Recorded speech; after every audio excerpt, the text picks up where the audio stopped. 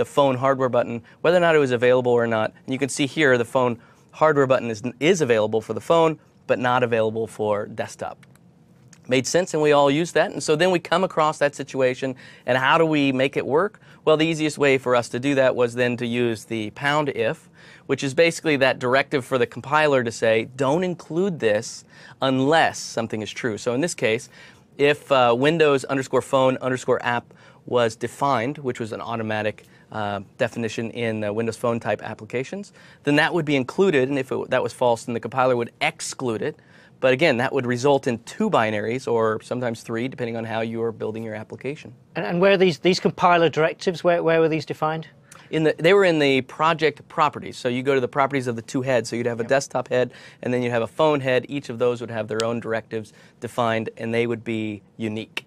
And the important thing to really get from this is that what we're doing here is at compile time we're making a switch between including this bit of code and not this other bit of code. So the compiled output just only had that bit of code that was conditionally included.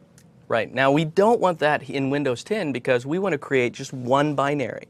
So we can't tell the compiler to leave stuff out and then sometimes leave stuff in. We need everything in at once. That's where we get into our SDKs that we're talking about, how we handle this sort of code, because it's still going to happen that we'll have capabilities, like Xbox will have certain capabilities that a phone won't have, for example. We still want to be able to handle those without making it so now our app won't deploy to that type of device. So there's kind of 2 things we have to do here, isn't there? So not only do we need to include the actual programming support for these additional APIs, yep, we also need to have a way of switching at runtime to say, hey, if you're running on this certain kind of device, do this, otherwise do something else, or just don't do this. So we know that we're no longer targeting a version of Windows. Now we're targeting UAP, right? The version of UAP that we want. And we know that that can extend past many versions of Windows that we want it to. And we also know that UAP is going to be uniform across all the devices. But Extension SDKs allows for that default UAP to go a little bit further. And so now I get to take advantage of the capabilities of a device like a scanner, or I get to take advantage of the capabilities of an Xbox like a remote control, or maybe just an API that's special for it, like maybe the Avatar API on Xbox. So we use extension APIs to extend UAP, but we also allow it to target specific platforms. And that targeting doesn't spoil the opportunity for it to run on all the different devices. It doesn't mean we have to have multiple binaries anymore. And we'll talk through exactly how that happens. It also enables these SDKs to be released at a cadence that they need to be. If they need to be released more quickly or more slowly, it's sort of up to them, and then we adopt them, but not worry about the underlying UAP, because UAP can be at its own release cadence. Makes sense. Okay, so how do we add an extension? Well, this is the reference manager that we all know and love from Visual Studio. You right-click your references folder and say Add. Now there's a UAP node on the left that you can expand, and it'll list all of the extensions that are available to you on your development device. You may have not installed something, and so it won't show up here, but this is where you would add it. And so in this case, I have desktop, mobile, and Xbox that I could choose from. I could pick all those, or I could pick a mixture of them. Yeah, and as Microsoft releases more different device families in the future, you'll see that list of extension SDKs growing, I guess. Yeah, it's going to be, yeah, no doubt about it. Yeah. Okay, so let's talk about the extension SDK and kind of the purpose of how everything works. So we have 3 devices here. We have desktop, mobile, and Xbox, and then this 4th one is everything else, right? Let's just say it keeps on going, and we know the list is long of the types of devices that Windows can run on. All right, so on all of these devices, we know we have the Windows core. This is the same all the way across, a refactored version of Windows that is a very small subset, but allows for things like universal drivers and universal file I/O and things like that across everything. So it really is Windows, far more than just the kernel. It's some of the implementations of Windows as well that's been brought together. And of course, there's more. You know, you run it on desktop, and Windows is going to be far more significant as far as its capabilities than it's going to be on, say, a phone. Okay. So then we also have UAP, and UAP is a collection of contracts. And so what's a contract exactly? Yeah, so a contract is, it's an API surface. It's a collection of APIs exposing APIs to developers. So maybe like the foundational types, that might be one of the contracts. So now we know all the foundational types will be across all the UAP. So just like Windows Core is the same across all the devices, UAP, the default UAP, is also the same across all the devices. So, the UAP is the converged API surface that's going to be available across all our Windows 10 devices. Now, I might write an application here for desktop, and I want to extend it and use some of those extra capabilities that a desktop has. I may want to write an application for mobile and extend it and use some of those capabilities that mobile gives me. Same thing with Xbox. And so each of those then has an extension SDK that I can use. And so as I write for desktop, I reference and then start using that SDK. Now, what's interesting, though, is when I'm running on desktop, I get all of that capability. But what happens when I'm running on mobile? What happens when I'm running on Xbox and try and use those same things? Well, the neat part is there are some stubs that I get out of the box. So as soon as I make a reference to that SDK, the entire API surface flows with my app no matter what. So that means that even though I'm trying to interact with desktop APIs, but I'm running on an Xbox, I can still start referencing those APIs, referencing those using statements and namespaces, and not worry about having to build multiple binaries. Now, it doesn't mean calling those will actually do anything, though, because sometimes calling them will actually result in an error. And so we want to make sure we can sniff for those and make sure we don't call those. We don't want to call a mobile API when we're on an Xbox, for example. So I guess the stubbed out APIs on, say, you've installed the mobile extension SDK, you get the real implementation of that goes to mobile devices, and on all the others it's stubbed out. Yeah. But that at least allows us to compile that package. Yeah. But then, of course, if you inadvertently try and call the mobile method, on a desktop, you'll get an exception. That's exactly runtime right. exception. Yeah. So this is how we can test for those capabilities, and that's really the responsibility of the developer, because as soon as I make a reference to the Xbox API and start writing to it, I have to test to make sure I'm on an Xbox before I start interacting with that. So inside API information, this is a call that I can make. There's a whole bunch of tests that I can do.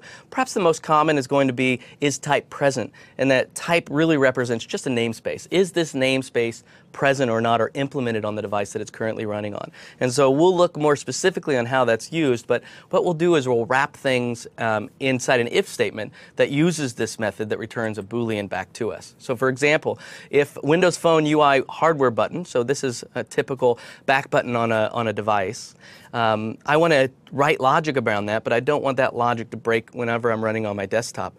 So I wrap it around API information. This is completely different than a pound if, by the way, because a pound if would completely remove this from the binary when it compiles, and that's not what we want, because then we have to put it into some binary. Now we have two binaries. Which one do we ship? That's not what we want. We want one, and so this allows us to get past that limitation and make it so we have a single binary, just like you said, calling to the stub so it builds, but only working when it actually is implemented on that device.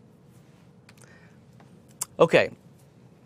It's not the API's responsibility. Once you include Xbox, once you include mobile, once you include desktop or anything else that's out there, it's up to me now as the developer. I created this. I am implementing it. I also am going to be the one that tests to make sure that these capabilities are there before I use it. And another example of a capability might be Scanner.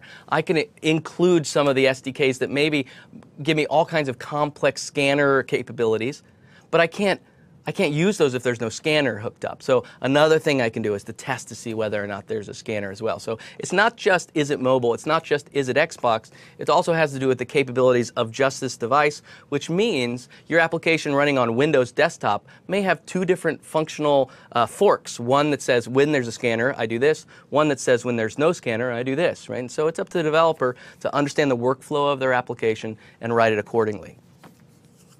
Now, what about the shared project? Back with Windows 8.1, that's where it was. Yep. Windows 8.1, we had the shared project. And the shared project allowed us to have two heads and a shared between that basically through MS Build would bring those up. We would be able to use those compiler directives. We could still use compiler directives, but every time we introduce a directive, just know it also introduces an extra binary. So can you still do that? Yeah. Absolutely you can. Sometimes it's the right thing to do to have multiple binaries because you isolate the work that you're doing.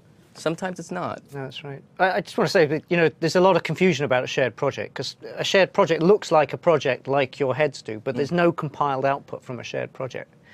So it's anything that's in a shared project is just kind of block copied up into the projects that reference it. So that's really why it happens at compile time. It's why the pound if has the effect that it has on what ends up in the compiled output of whatever parent project is referencing that shared project. A realistic scenario of why you might have a shared project in a Windows 10 scenario would be that you're maintaining your Windows 8 project as well, and so you keep a shared between them. Then you would have that pound if. The pound if has nothing really to do with capability testing, however. You still need to sniff to see whether or not you can use the SDKs that are in, I guess, effectively your Windows 10 head. Well, yeah, effectively what you're going to end up, you could end up, if you've got a shared project and it's shared between a UAP and Windows Phone 8 Windows and a Windows 8.1 Universal, you're going to have pound if Windows Phone app do this, and that's 8.1 phone specific. Hash elif Windows app, which means do the 8.1 Windows mobile, Windows desktop specific. Then you're going to have hash else if Windows UAP. This is why people didn't like pound if, right? No, that's right. It kind of gets, yeah, and you start throwing other things. Still fully supported. It's always been there, right? You could always have these. It's just a tool, and it works for you. If it works for you, use it. All things in moderation, I guess. Yeah, yeah. All right, so let me show you a demo using the API information, kind of laying it out, and I'll talk about kind of where we get some of the numbers and things like that as well. All right,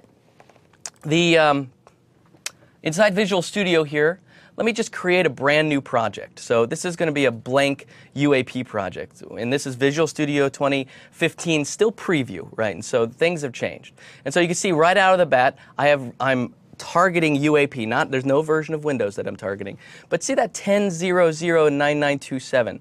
Where does that come from? Well, if we go into Program Files, into Windows SDK, we can see where the platforms are actually defined. So I'm only going to have one platform here, the UAP platform, and which version? Only this 10.00.9927. And so that's where this number is coming from, and it pulls exactly from this file. It's just an XML file, and you can see that it is defining UAP as these three contracts. So where do these contracts come from? In this case, it's Foundation contract. These are just WinMD files, and you can see the version specific as well. So the next version of UAP may include another one, or it may include the same one, but a different version. But it allows me to target specifically and trust that I'm going to get all the functionality I know. So here, look, in the references folder, here's 1000. That's the version of this WinMD file that makes up the Foundation contract. Again, this is just an exposed API. Yep. Anyway, so that's where UAP comes from. It's defined for me. Now, let me unload the project and go into the project file. I could do this through the UI, but I want to really describe it. And so I want to create a reference to an external SDK. So in this case, it's going to be Windows Mobile. And so I'm going to include it. And when I do include this external library, I have to specify the version. But how do I know the version? Well, I look to see where all the extensions are. And so right next to that same folder are the Extension SDKs. I have two of them installed today, Windows Desktop and Windows Mobile. And if I open up Windows Mobile, I can see the one that I have installed, it could be mini installed, by the way, is 10.0.0.1, right? And so I just say the version I want is 10.0.0.1. These are instructions then to Visual Studio, which knows how to spelunk through those folders and get the right manifest. So now I have that reference right inside my references folder. You can see Windows Mobile. I could have added Windows Desktop because those are the only two extensions that I have, so I couldn't do it. There is a UI for that as well, but fundamentally that's what's going on, an edit to the proj file. Okay, so let's try something out. I'll show you how to use one of these namespaces and cause a problem here. So here's a quick button, and whenever I click on this button, what I want to happen is I want to use the mobile SDK, which has a namespace of Windows.phone and then .ui.input hardware buttons. And so this is where I can get the back pressed event and handle whenever the user clicks on the hardware or even the soft button actually on phone. And so I won't, just to make it so it doesn't throw it, I'll just make a quick break statement right here. Okay, so this is great whenever I'm running on the phone, but I'm actually going to be running this on the desktop. So let me put let me run this, in the local machine here, and we'll just see what happens when I click on this button. So here we go, there's the button. I'm going to go ahead and click on it. And it's going to throw an exception. And the reason it throws the exception is because this is not implemented on the desktop. All I have is that stub. And so the stub is throwing a runtime exception of a type load exception, right? Saying that it's not registered. And it's really not. I need some way to include this in the binary, but exclude it when it's running on the desktop. And we can go back to that app API that we did before. And so remember, what we're going to test is a namespace. So let me just move that into a string so we can test for that namespace.